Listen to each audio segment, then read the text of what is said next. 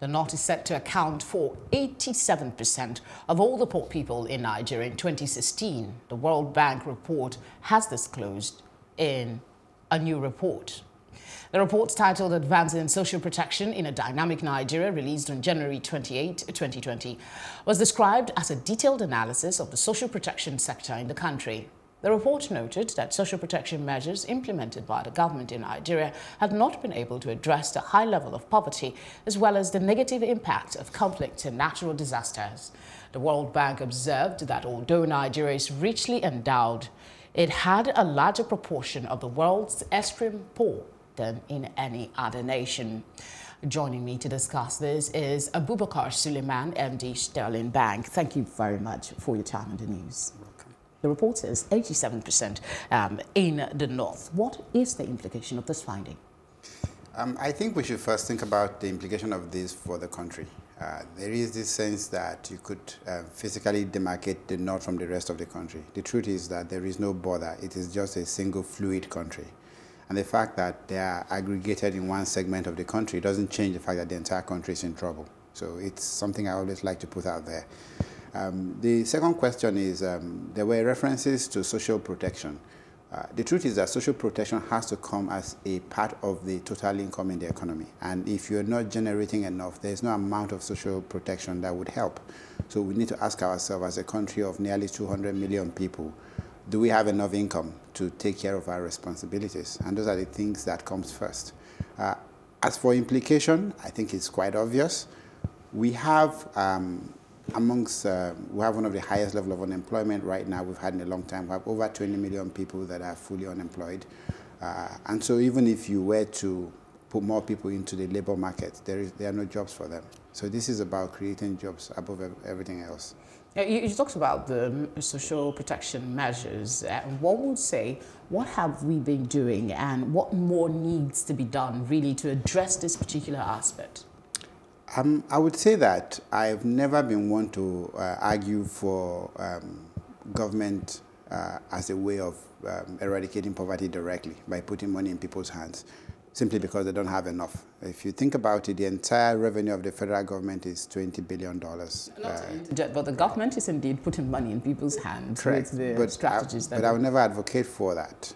I mean, there are instances where such interventions are required. So, for instance, after a natural disaster, you need to put money in people's hands, or in between interventions. So we all argue about the need to create employment and the need to improve the quality of education. In between those, implementing those measures, you can put money in people's hands. And you can also put money in the hands of those who are not equipped to take care of themselves. So putting money in the hands of elderly people, for instance, is something that I argue for. Or you can put money where it matters the most. Put money in education, put money in healthcare, primary healthcare, so that people are then able to develop themselves and earn a living. So if you could put money in everybody's hands and there would be enough to go around, maybe I would be tempted to look at that option. I know with certainty that it's never going to be enough to get people out of poverty. You mentioned something earlier when you started about the fact that it is not peculiar to the North, it's a general thing. But that same report says in the South, there are around 12% with various, as poverty rates in the South-to-South zone, it's about 12% compared to what we have in the other zone. They saw the most significant drop in the poverty level between 2011 and 2016. The report also stated that regionally, the North lags far behind the South in every human capital outcome. What is being done differently in the South, really, that has impacted enough to put them ahead of the people in the North? Because whether we like it or not, this report is saying there is a distinction between the South and the I mean, it's clear why the South has the lowest level of poverty. I don't think it's clear to a lot of persons. It's oil. If you take out the oil revenue from the South states, the poverty level jumps up significantly. And the way to understand that is look at the breakdown of the revenue composition. The bulk of the revenue is from FAC and from the derivation. So they get a 13% derivation for the oil-producing state, and then they get a significant part of the FAC. Is that the only contributory factor for the South level? Yes. I don't think that that there's any material contributory factor in terms of the reduction of poverty for now. Obviously, if you take the South historically being better educated, you would see some material improvement relative to the North without the impact. Think about it this way. When you look at the IGR today, the top 5 states, 3 of them are oil-producing states. The other 2 that are not oil-producing is Lagos and Ogun State, which is the economic heart of Lagos, of the country, emerging from being the political capital. If you move out of the top 5, the next one is Kaduna State. Right. So I think there is a resource problem, and there are 2 resource issues. There is the material resource issue, but there's also the human resource issue. And I think the focus should be on the human resource issue, because you can't change the material resource endowment or how it is exploited in a short period of time. And it's not a sustainable way to create wealth. And when you talk about human resource issue, one of the key things there is education. And Correct. Education, you also highlighted that there is a difference in what we have in the North. We know that a lack of it or inadequate supply of it increases the level of poverty. What's your take on that as regards this report? I like to ask some very hard questions around education. That why exactly do we need it? Because it's something that is just assumed and everybody knows. 3 major things that come out of education for me. The first one is literacy, just the ability to read and write, and therefore to learn. The second one is the civic and ethics. So when you go through an educational institution, you're supposed to come out, be a better citizen and be able to function in the society. And the third one is skills acquisition, or the skills you require to be gainfully employed. If we think about it carefully, if you think about the last one, we have 25% plus unemployment. So clearly the people going through the schools are not coming out and getting employed. So we need to be careful how much more we put through that process. If you think about the second one, civics and ethics, just look at around the society. Society is certainly not, people are not learning to be better citizens from school. They're not learning to be better neighbors from school. And then you look at the first one, which is literacy. The objective of that is for you to be able to learn, to be informed. All you need to do is get onto social media, listen to the conversation. Our educational system is broken.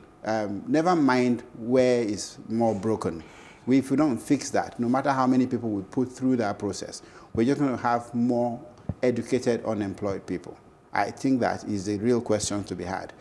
As for the North and as for the intervention in the North, given the current state, I would say that the current educational system that requires you to spend 10 plus years to get basic education is way too expensive, way too long, takes too much time, and we cannot afford it. And if we want to fix that problem, we need to create an educational system that takes a shorter time, costs far less, and you can come out at the end of a year, 2 years, and just be a better person, be able to earn a living.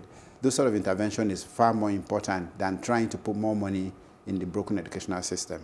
Okay, there's so much to talk about in education, but let's take a look at the link that was established in that report between poverty and insurgency in the North. Boko Haram specifically was highlighted.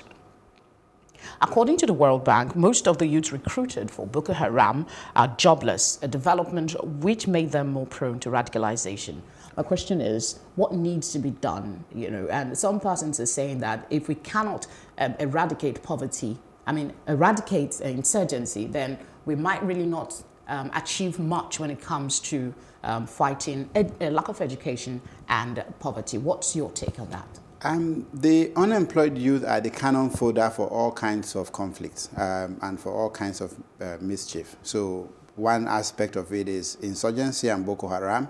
If you move further, you start to see them engage in armed robbery, and you also see them in political toggery. So these are people that life is cheap for them, and therefore, wherever they may be, if we don't do something, they are available to be used. So that is one thing to think about. The other point is, you're right, if we don't ease the level of unemployment, there is no way we're going to have a stable society. There are 2 major problems Nigeria faces. The first one is that we're simply not creating enough wealth, meaning that there are not enough jobs, there are not enough employment, we're not creating enough for government to have the revenue for intervention. And the second one is that even when we do create, it is highly unequal, it is skewed in the distribution. So we have a few people controlling a vast amount of wealth. And because most of that is not done creating jobs. In many cases, when you become a billionaire, you'd have created jobs, a lot of jobs on the way to becoming a billionaire. Here it is very possible to be a billionaire and not have created jobs, especially if you're a billionaire in resource extraction, right? So we have to create an economy that is large enough for our citizenry.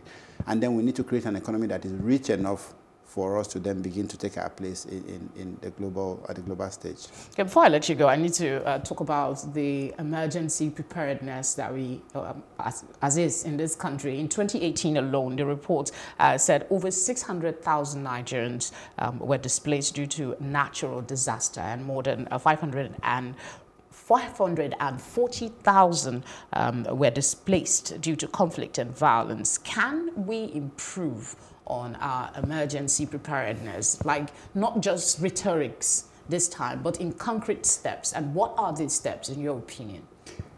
I think the missing link in emergency response is that it's not localized. So what happened is an event happens somewhere in Damaturu, and then you sit down in Abuja and you begin to think of how to respond. If we don't build capacity for emergency response within the communities themselves, if we don't find a way to respond quicker because we are on ground, then we're always going to struggle to get there on time.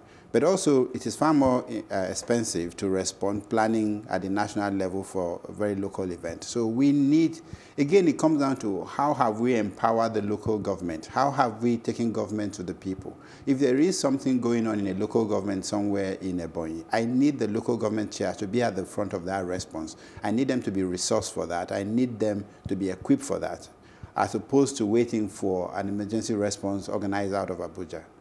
That, for me, would be the most important thing to do with emergency response. I want to say thank you very much for your time so far on the news. Pleasure to be here.